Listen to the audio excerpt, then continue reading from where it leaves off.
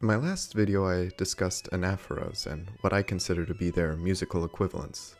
Keep in mind this is part 2 of a continuing series on rhetoric and music, so if you haven't seen part 1, I'd highly recommend you watch that first. I will now be continuing the topic of rhetoric with a very similar example of rhetorical repetition known as the epiphora.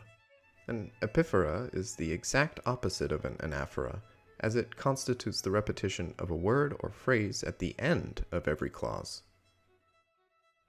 A famous example of this comes from Lincoln's Gettysburg Address.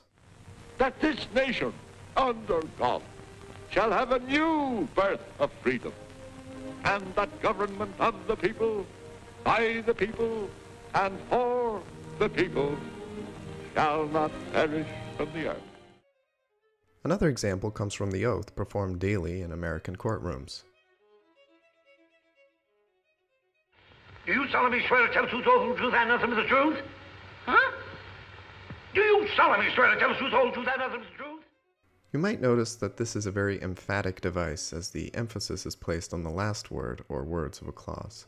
I feel the same emphatic nature is also heard in music that uses repetitions at the end of musical phrases. So let's take a look at some musical examples of this in action. First, we'll look at this very compact example from the presto of Bach's Violin Sonata in G minor.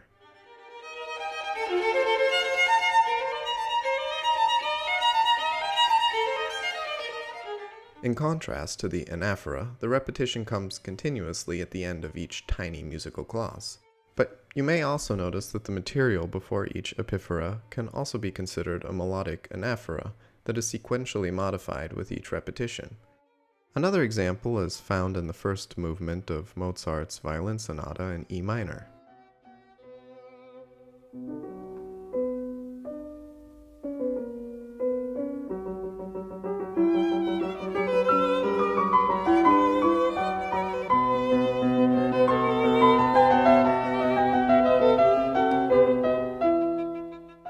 The repetition is obviously melodically altered, but constitutes a repetition nonetheless. And as I showed with the musical anaphoras in my last video, a musical epiphora can also be rhythmic in nature. Let's see this in action with this simple example from the first minuet from Bach's third violin partita.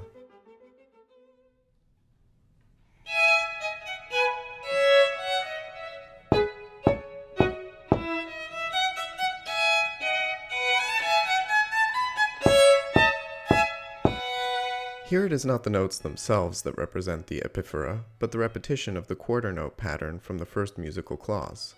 This shows how a clever composer such as Bach can imply repetition without necessarily repeating the same sequence of notes or harmonies. Let's continue with this section from Mozart's Dies Irae from his Requiem.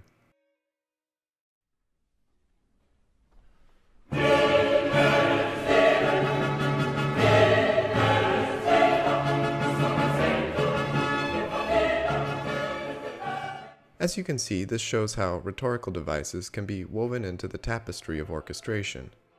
This repeated rhythm played by the brass actually serves a rhetorical purpose, as it fills the vacancy left by the momentary absence of the choir. But this also shows Mozart's intimate understanding of orchestration. Brass instruments can often drown out the orchestra and even a choir, so strategically placing this brass rhythm after the choir is essentially finished singing each clause, he fills the void, but also manages to achieve a much thicker but at the same time clearer musical sound as a result. We can analyze this even further and recognize that this simple repeated brass rhythm is almost a response to the rhetoric of the liturgical text itself.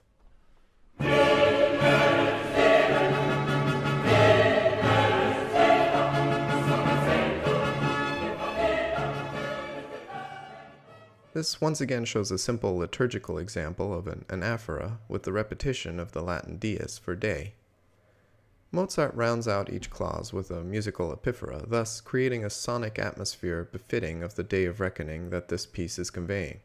There is a reason this is perhaps one of the most famous requiems ever written. You might not hear the intricacies of its musical perfection, but your brain almost certainly does at a subconscious level.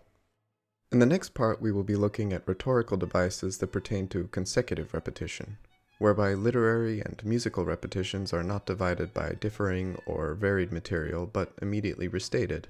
You might be surprised to discover that not all adjacent repetitions are created equal, so stay tuned.